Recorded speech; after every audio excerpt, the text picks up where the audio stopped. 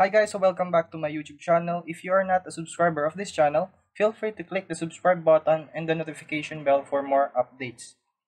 On today's video guys, I will teach you a calculator technique for evaluating Laplace transforms. Now itong process natin guys is called the reverse engineering process. It means that we'll start from our answer to our solution. This is only applicable for board exam purpose only. Okay? So huwag nyo itong gagamitin guys in your undergrads kasi for sure mapapagalitan kayo ng inyong mga professor. So ito is for board examination purpose only. So if you forgot the formula, you have no problem. You have this calculator technique. Now, let's just recall the Laplace transform. So ang Laplace transform is a topic in advanced mathematics. So the Laplace transforms, what it does is it converts your differential equation problems into an algebraic approach. So the application of these Laplace transforms ranges from physics, electrical circuits, and for mechanical engineering, it's important in springs, oscillation, and of course for beams. Now we'll just recall the concept of Laplace transform. So the Laplace transform of the function of t. So the Laplace means it is given by this symbol. So we use t most of the time because we are differentiating with respect to time. So is equal to, you have the integral of, you have e raised to negative s t function of t dt from 0 to infinity. So yung s natin is a constant. So s is a constant. Now, we have our first problem here. The Laplace transform of 3e raised to negative 4t. So this calculator technique, guys, will only work if you have your choices with you. So it means that this is a reverse engineering. So in the board exam, you have a multiple choice, so you can do this process. So it will be very easy for you to solve Laplace transforms. So let's just input our function. So our function of t is equal to 3e raised to negative 4t. So input lang natin to guys sa calcu. So the integral of, so input in calcu. So the integral of, input natin yung given dito. So this is 3e raised to negative 4t. So 3e raised to negative 4t. So yun ang given natin sa problem. So yan ang i-input natin. Then dadagdagan natin siya ng e raised to negative st dt.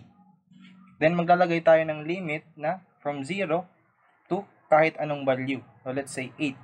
So I commonly use 8, not because para siyang infinity na upward position, but I just have a feeling na mas maganda gamitin yung 8. So let's just put here 8. So ito lang ang tatandaan natin guys, itong form na to.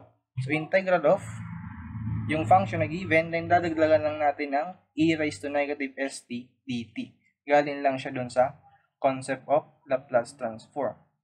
Now, yung s natin, lalagyan natin siya ng value. For this problem, let's say s, that s equals, let's say 2. So, lagyan natin siya ng 2. Then, automatic, input natin siya sa calculator. So, integral of, so 0 to 8,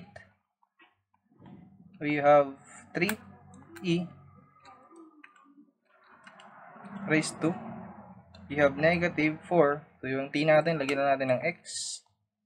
So, alpha e raised to, you have negative 2 alpha x. Then,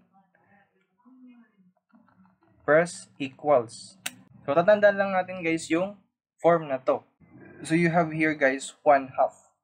So, yung nakuha nating answer is 1/2.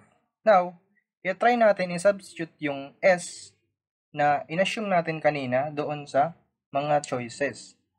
So, let's say for letter B, ilagay natin yung 2. So, pwede mong i-try lahat. Kung alin yung mag-satisfy na 1/2 sa sinubstitute nating 2 kanina in this expression, it means that it is the correct answer. So, for B, it's obvious na siya yung answer. So, pag sinubstitute natin yung 2, say for letter B, so for B, you have 3 over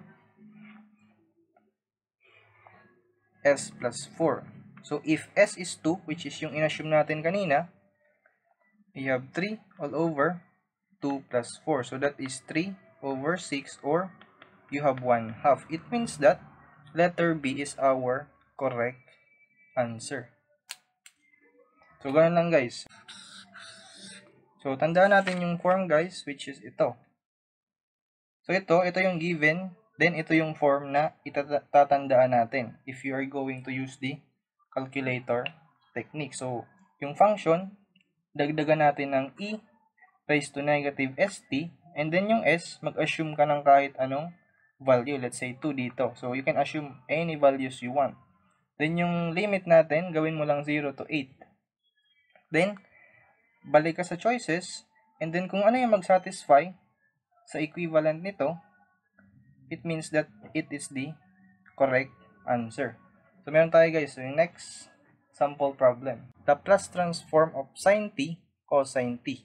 So ang function natin guys is sin t, cosine t. Then palitan lang natin guys yung sa equation natin dito. So papalitan lang natin to ng sin t, cosine t. Then yung s na ina-assume natin is remain siya as 2. So ito guys, palagi lang siyang negative kasi it came from the concept of Laplace transform. So ito lang yung ilalagay natin, yung function na given, then yung i-assume natin na value ng s. So di ba yung Laplace transform of the function of t is equal to, you have integral of e raised to negative st function of t dt from 0 to infinity. So i-assume lang natin dito that from 0 to infinity, let's say 8, ang limit natin 0 to 8, then mag-assume ka ng value ng s dito.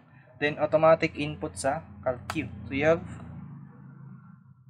integral of 0 to 8, you have sin t, cosine t, then raised to negative s. So yung s natin na assume is 2. So 2 alpha x. So be sure guys na naka-radian tayo pag nag-evaluate tayo ng trigonometric function. So shift mode. So radian yung number 4. Then equals. We have here guys 0.125.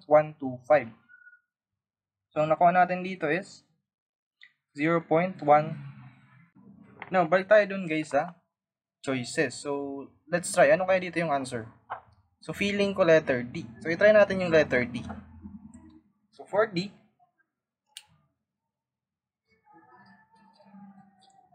so for letter D, you have 1 over s squared plus 4. Then, i-substitute natin yung in-assume natin na value for s dito. So, it means that, kung masatisfy niya, it means that siya yung answer. So, 1 over, we have 2 squared plus 4. So, that is 1/8. So, 1/8 is equal to, you have 0.125.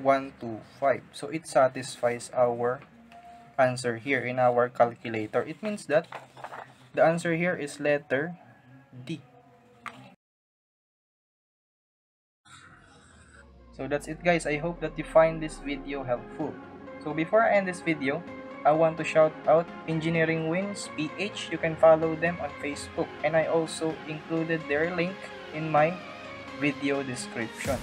Thank you for my 1.47k subscribers sa YouTube. I really appreciate your support guys. So thank you for supporting this channel. God bless you and stay safe. See you on my next video.